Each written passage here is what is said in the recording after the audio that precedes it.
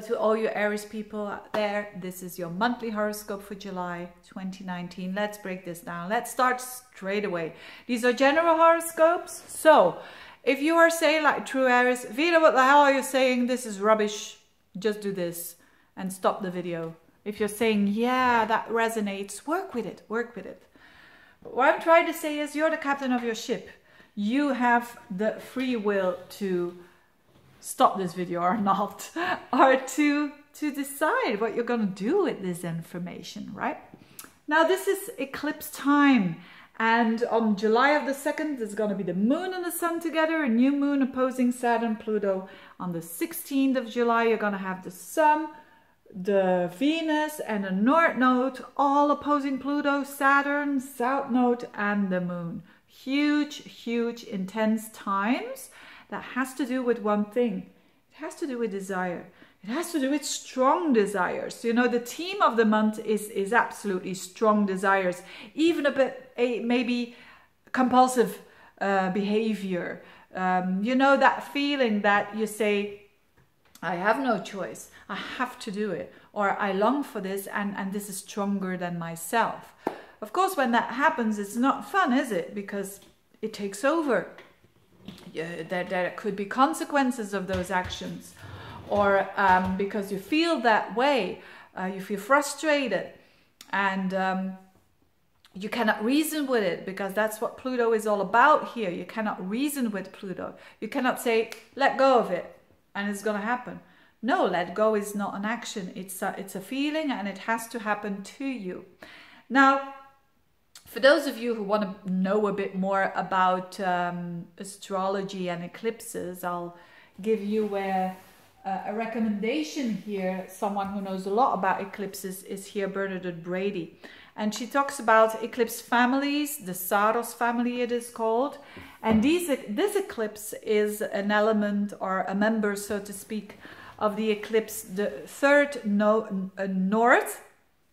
And that has to do with the Saros family. And that flavor of that eclipse is, again, compulsive behavior, compulsive obsessive thinking. So it's a very strong energy.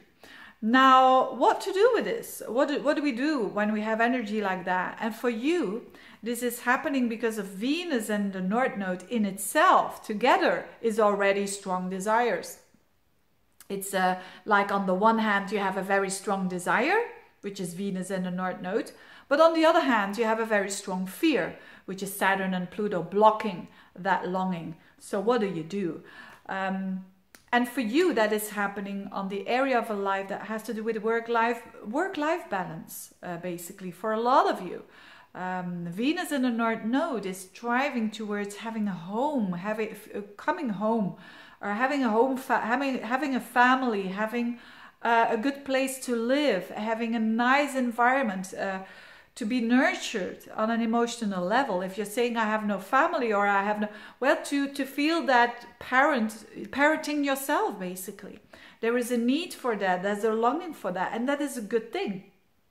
I mean, desires are in nature not bad. Of course you could say, yeah, the Buddha is saying desire is wrong, but I don't see it that way, because it gives us life, and our desires, it gives us direction as well, and we grow so fast whilst we're having those desires. So I would not recommend to suppress this, certainly not with this energy with Pluto and Saturn, because if we are going to suppress it, we could say, yeah, but I keep on working. You know, Saturn, Pluto, responsibility in the 10th. I'll keep on working. I know my family is falling apart, and actually I also want to be with the family. I mean, it's a very common feeling, of course, of contradiction. We have it all of the time, and lives are so complex that we have desires in one place and we have fears in the other place. So you could say, but no, I'm going to suppress my need for my family, my need. I know it, but I'm going to suppress it. Then, of course, it's going to explode. The situation is going to become more crisis prone, and what you suppress comes out in another form, maybe even worse than you wanted it to be. So that's not my recommendation, to express those feelings. But of course you could say, yeah, Veerle, easier said than done. I have to earn my money to have because I have a mortgage, and but I want to be at home as well. Yes, those two different parts of your life. Accept it that you are in the state where you are. That's the first thing, to accept where you are and to see where you are, that to see that this is a paradox, and paradoxes are not there to be solved.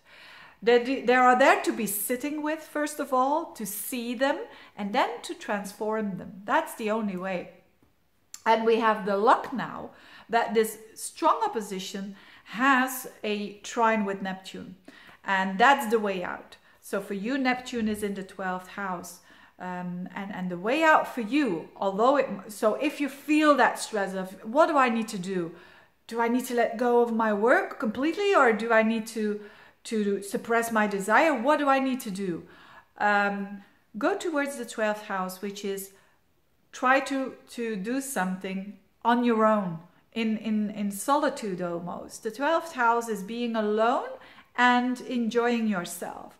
So that could be a walk in the park, or a walk at the seaside, or watching a nice movie. Be gentle with yourself and try to relax in something that has nothing to do with those two items. And if you do that, if you focus there, you can at least try and put your focus there, things will sort itself out. And things will become clearer, and things won't get solved in an overnight. No, because eclipses tend to work for a couple of months later. But then you don't have that, how would I say that, stressful feeling anymore.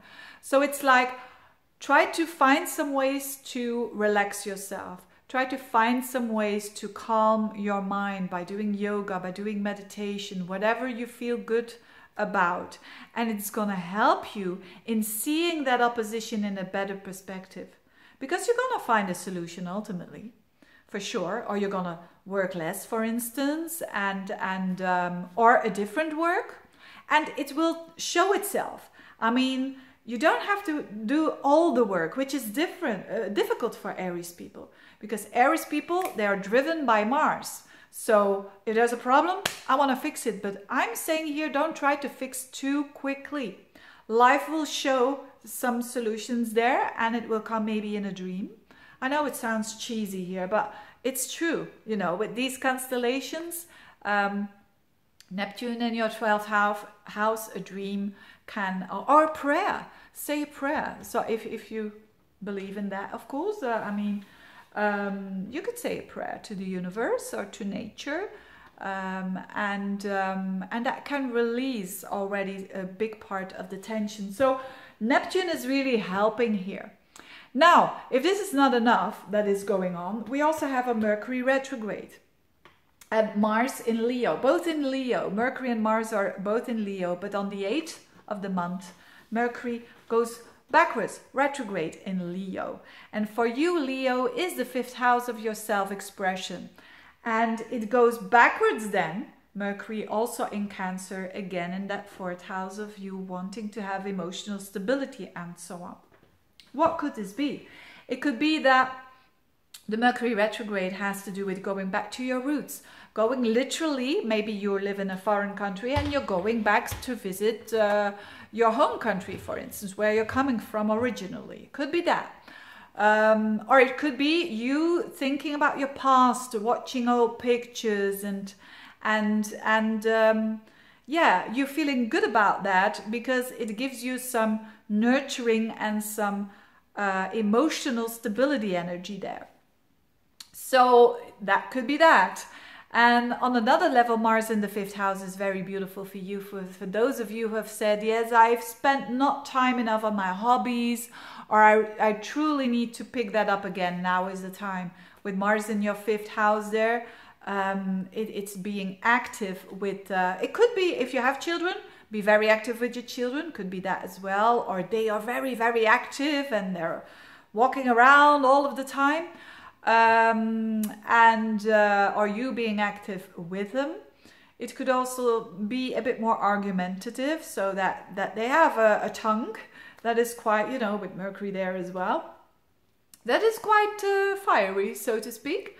But whatever it is, this is not really a negative energy for you, because Leo is trining your Aries energy. So normally, in general, this is good energy for you to be active in hobbies, in creative self-expression, in being on the stage maybe, you know, Leo, the 5th house, being on the stage there, and you're gonna enjoy it for sure. Having said that, I wish you a very, very interesting month. Enjoy that. Thank you so much for listening, and see you next month. Bye-bye.